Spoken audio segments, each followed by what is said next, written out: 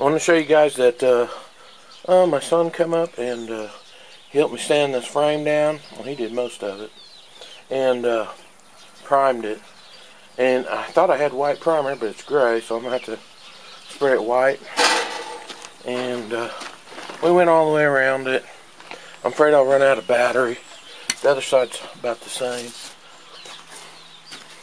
I had to get some new baby chicks. And a dog come by and killed half of my chickens one night. Accidentally left the cage open. And it just killed them for fun. Didn't even eat them. I got my fenders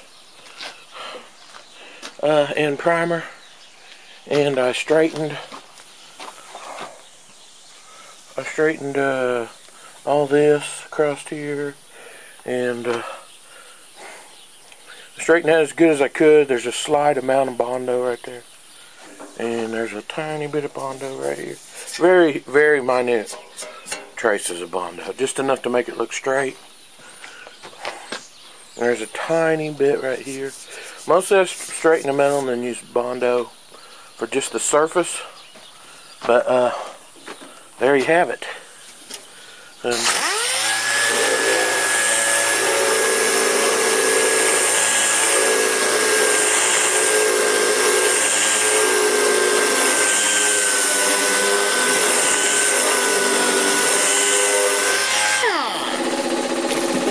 Alright, before the battery runs out,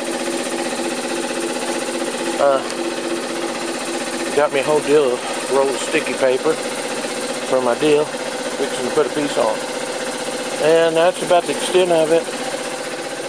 I wouldn't and when guys are working on it, mostly they're doing a good job. There's a couple places I don't like. They said they were going to put a vent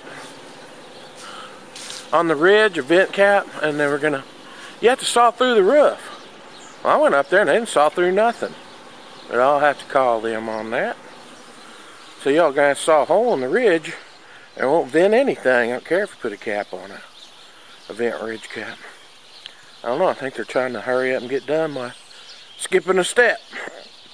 Alright, over and out.